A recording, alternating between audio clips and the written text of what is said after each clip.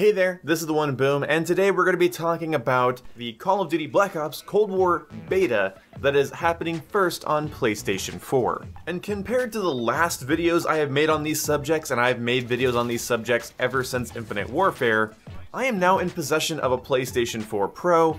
I absolutely love my PlayStation games. The best games I have played this year, by far, are Final Fantasy VII Remake, Persona 5 Royal, Spider-Man for PS4, Ghost of Tsushima, and Death Stranding.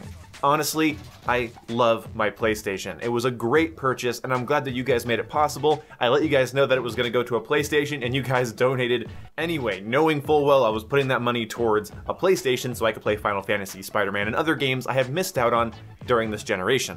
So I will be getting the Cold War beta first on PS4. I'm going to be playing it there so that I can stream and make content on the beta several days, likely a week, before Xbox or PC players, so I can actually be on the forefront of the content creating cycle. So, that's something I'm going to be doing.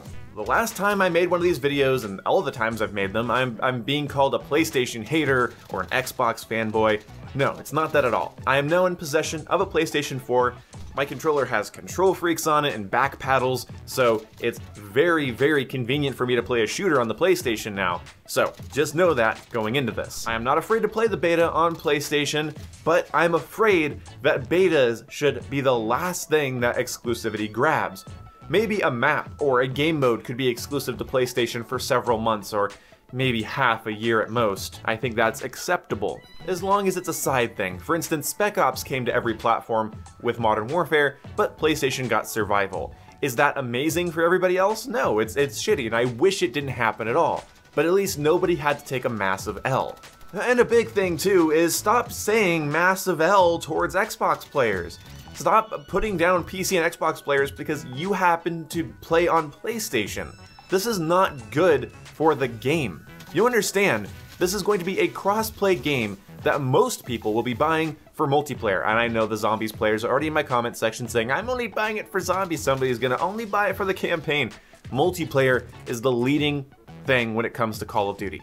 And that's what most people will be buying this game for, and that's where most of the playtime is going to get sunken into. We're not on closed ecosystems anymore. PC, Xbox, and PlayStation will be playing with each other. Let me give you an example here. When Modern Warfare's beta started on PlayStation 4 last year, Modern Warfare didn't have a minimap unless somebody called in a UAV in core mode.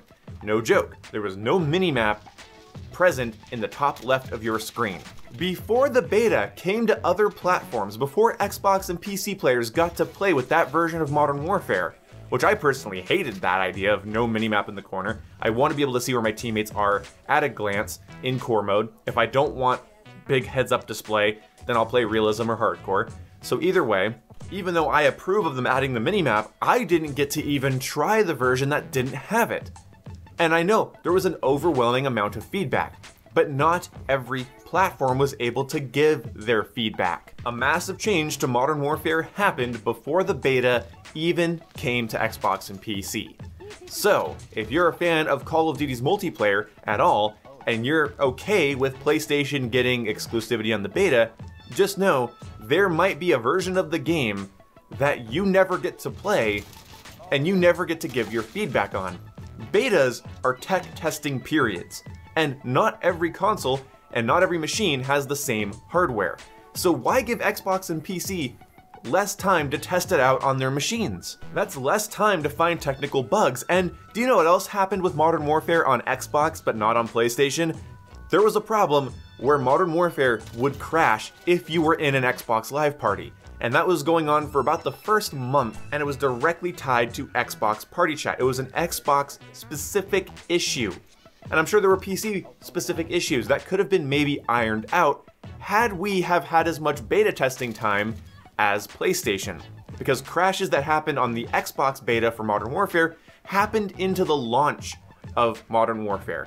That is unacceptable. And I can't help but think that more time to test is a good thing, a universal, objective, good thing. Let's say the beta is 1 week earlier on PlayStation. That's an entire week that Xbox players don't get to test out their game, PC players don't get to dial in their hardware and check and make sure that their computer can run it. That's a whole week where crossplay will be disabled because there's not going to be anybody to play with. I'm guessing the beta will run for about 2 weeks, a week on PlayStation, a week on Xbox, maybe 5 days on PlayStation, 5 days on Xbox, but of course that'll mean 10 days for PlayStation. This is the time where the game needs to be tested and everybody should be giving their feedback.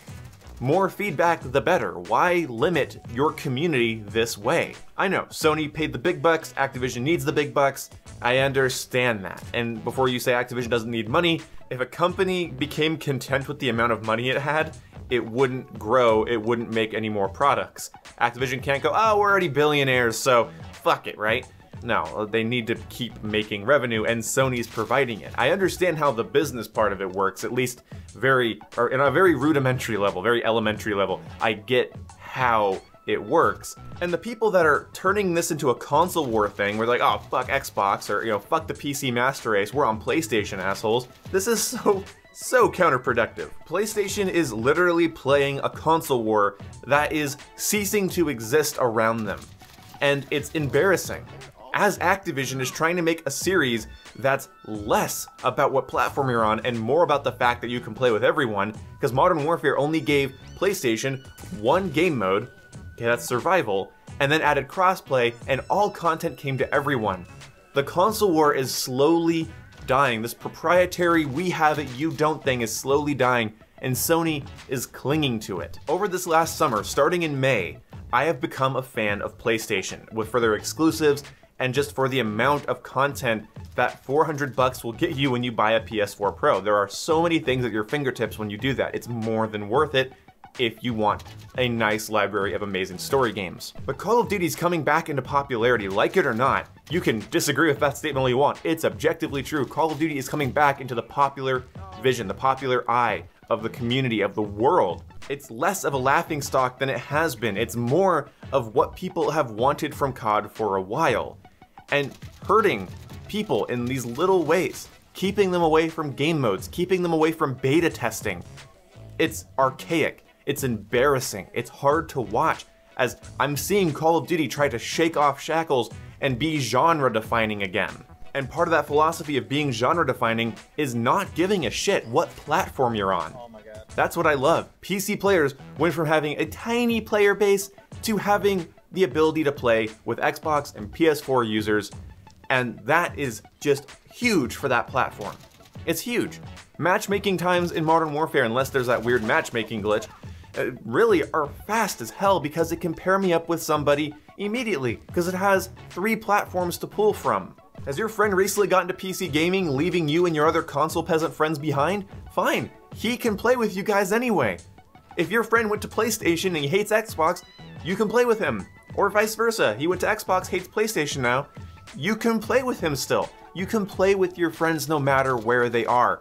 That's beautiful. This beta testing exclusivity goes entirely against that, and there could be very well features that are present in Cold War's beta at launch that you'll never get to see if you play on Xbox or PC. As a content creator, I'm excited to cover it on my PlayStation. As a person, as a gamer, this is shitty. If Xbox has console-specific issues in its beta that go until its launch, the first thing that's gonna come out of my mouth is, they probably should have beta tested it on Xbox more, you fucking dumbasses. I honestly wish Activision would stop caving to Sony. It's embarrassing, it's frustrating, and it's counter to what Activision's attempting to do. You might think Activision's always the bad guy, but I'm pretty sure they locked themselves into a contract, and while they're trying to make strides in the community, and they're trying to be better than they had been, I feel like this is holding them back.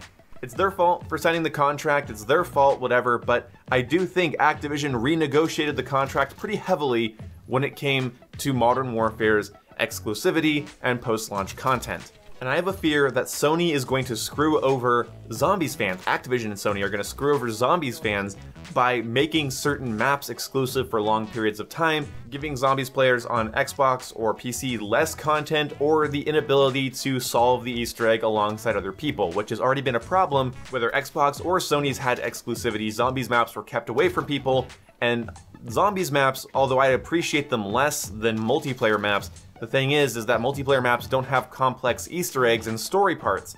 So Xbox players, during like Black Ops 3 for instance, had to just you know, close their eyes and cover their ears and ignore the Easter egg stuff because they wanted to experience it first, so they had to wait a month.